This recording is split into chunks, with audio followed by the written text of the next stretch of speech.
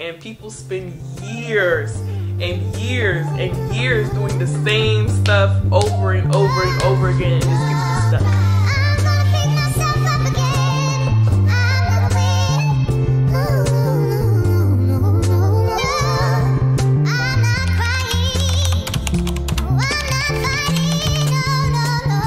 Hello everyone, it's your girl Jada Christine, and I'm back with another video. Welcome back to my channel where I upload faith and lifestyle content.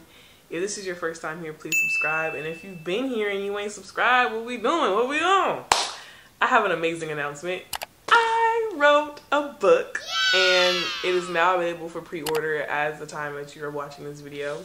And this feels so surreal. I wrote this book summer 2022 and it's finally being published. I could not wait any longer. There was a whole lot of fear in the process of writing this book. There's a whole lot of fear in the process of publishing this book, and it was holding your girl back. For real. I started writing this book in prompting of the Holy Spirit. This particular summer, I was not doing anything. I was at my sister Brittany's house. Shout out to her. She actually drew this drawing you guys see in the middle. I'll put a picture on the screen. She drew this drawing. I like put it in the cover art. It was perfect. I was at her house this particular summer watching my niece, and I was not outside as I would have liked to spend my summer. And the Holy Spirit prompted me to start writing, and it was very much healing. Even though this happened, I wrote it about a year and a half after I gave my life to Christ. There was still some healing that took place in the process of writing it.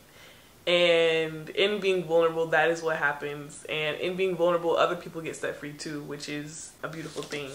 It is called Me Versus Me: Finding Freedom from Self-Sabotage, Self-Defeat, Self-Inflicted Strongholds, and Self-Destruction Through Christ. Very long subtitle, I know, but we really be putting ourselves in some bondage sometimes. And that is my whole point of this book. You know, the battle between the flesh and the spirit, we're constantly facing this battle on a daily basis, fighting these two forces that are within us, knowing that they lead us to our destiny in this life and the life after it. Knowing that whatever choices we make on a daily basis creates the life that we live here on this earth and creates the life that we live after we die. I'm just going to go ahead and read what's on the book flaps for y'all. One thing I wanted to make clear is that this is not a self-help book. I don't believe in self-help. I don't believe that we have the power or the ability to help ourselves. I believe that we have the power of God within us to help ourselves, but it's not about us. And that's one of the biggest issues I see in this day. The word says that in the end times, people would be lovers of selves. And everywhere you look, people are obsessed with themselves and their lives and what they're doing. And that's not healthy for society. It's not healthy for us even. We can't help ourselves. This book is about being set free from thinking that we can help ourselves. If we look at our lives and the choices we made and we're not where we want to be, maybe it's time that we stop relying on ourselves to get there. I start with this question on the flap, which says, do you ever feel like you have an angel on one shoulder and the devil on the other, whispering in your ear in the face of hard decisions? Which one do you often choose to listen to? And where have those choices brought you? We've all made some regretful choices in our lives that have left us with heavy consequences. Some of those consequences seem to repeat themselves, and we can't seem to figure out why or how to escape those perpetuating cycles. With timeless biblical wisdom and vulnerable stories from my college experience, I'm here to equip you to become self-aware of your decision-making process, surrendered from your own way, submitted to God and His wisdom, set free from all self-sabotage, self-defeat, self-inflicted strongholds, and self-destruction. After I realized I couldn't help myself and that I was the very one making things worse in my life with my choices, I saw that the answer was in Christ. I surrendered it all to God and received true, liberating freedom, never looking back. Whew. This is scary, honestly. And then on the back, some of us are handcuffed to our bad decisions, fears, addictions, or to complacency, and we struggle to find freedom from the sabotage that we inflict on ourselves. Or maybe we don't even desire freedom because we become comfortable in it all. That used to be me. I had many vices, including smoking weed, temporary situationships, new age spirituality, and more that left me overcome by anxiety, depression, and many other emotional wounds. However, nothing I did freed me from my own cycles of self-destruction. God had to intervene. Jesus already did his part when he was crucified on his cross. Now it's our turn to pick up our crosses on a daily basis and do the same. It's just you versus you.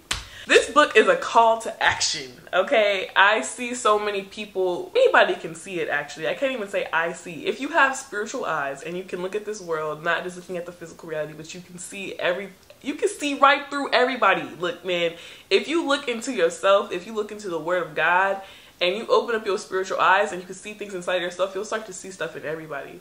And I see every day people dealing with the same stuff that I used to deal with, the same anxiety, the same depression, the same wounds and cycles that we can't get out of, the same generational curses and traumas and stuff that we just are walking around in bondage to, not realizing that the key is free and it's right in front of our faces.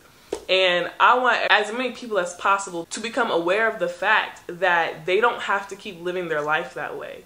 We always feel so helpless when we're in these cycles, when we're dealing with bondage, when we're feeling stuck to something, like can't get away from something or someone that is keeping us down. We don't believe that we can have that healthy love, so we keep going back to this toxic relationship. We don't believe that we can have the dream job we want, so we refuse to quit our job and take risks. We live fearfully, and that's not the way that God wants us to live. There's so much more that He wants for us. And people spend years and years and years doing the same stuff over and over and over again, and it just keeps them stuck. And I know some of you who are watching this video are tired of that. And for me, it didn't take long. I grew up in church, but I didn't really know God. Once I went to college, I started wilding out.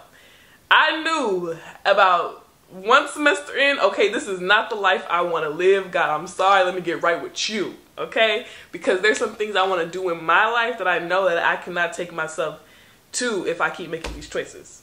If I keep not believing that I can have healthy love and keep going to the dusty niggas. If I keep smoking weed when I'm feeling anxious or when I'm bored, it's keeping me lazy, it's keeping me anxious, it's keeping me in bondage to that thing that's draining my pockets. I can't keep partying every weekend when there's stuff that I need to be creating at home, when there's stuff I need to be building in my own life, and I'm failing classes. That's where I was. That's what I was doing. I cannot keep waking up every morning and every evening going to pornography, escaping whatever through lust. There's no power in it. It warps my mind. I was tired, y'all, and I'm very vulnerable in this book. This is a judgment-free zone. This world is crazy. I don't blame anybody. As soon as we come out of the womb, we're not in a heavenly place. As naive as we are, we're immediately hit with hate. Babies come out the womb and people start calling them ugly on day one. That's just crazy. But that's not what I'm saying. Some people are born into toxic homes and we're helpless beings until we get older, and these things carry with us. We may not think it. We may think, oh, we're good, we're straight, but there's trauma that needs to be healed. There's things that need to be unlearned. There's things that need to be learned, and it's a process, and there's some healing that needs to take place, and it can all be found in Christ. That's what this book is here for. That's what the Bible is here for. I just wrote this for anybody who could relate to anything in my story, who dealt with anything that I dealt with, who needed a relatable ear, who needed to see a black woman write a Christian book, who needed to see a young woman write a Christian book that actually has some wisdom and some power in it. So before I end this video, I want to read you guys a little bit of it. There are 2 parts in this book, 8 chapters and a prologue. Fun fact, the prologue title was initially the book title. The prologue is called Me Versus Her. The book is now called Me Versus Me because I wanted the dudes to know, okay, you can read this book too. It's not just for ladies. My husband told me to do that because he was reading. He was like, you know what? Don't just put Me Versus Her because some dudes need to read this too. Part 1 is called Serving the Flesh. There's 4 chapters: The Veil, The Serpent, Abandonment, and Void. And part 2 is called Serving God. Chapter 5 is Death, 6 Rebirth, The Lifted Veil, and then Freedom. I'm gonna read the prologue. Let's see how much I'm gonna include in this. So I start off with Proverbs 1:29-32. I get straight to it, honestly. People like to leave the verses out of the book, verses out of the Bible that actually have some conviction to them, but nah, I got straight to it. For they hated knowledge and chose not to fear the Lord. They rejected my advice and paid no attention when I corrected them. Therefore, they must eat the bitter fruit of living their own way, choking on their own schemes. For simpletons turn away from me to death. Fools are destroyed by their own complacency. I don't want you to eat the bitter fruit of living your own way. I tried it once and it was sickening. From the moment we leave the wombs of our mothers, the world blasts our ears with messages like follow your heart, chase your dreams, Walk in your truth.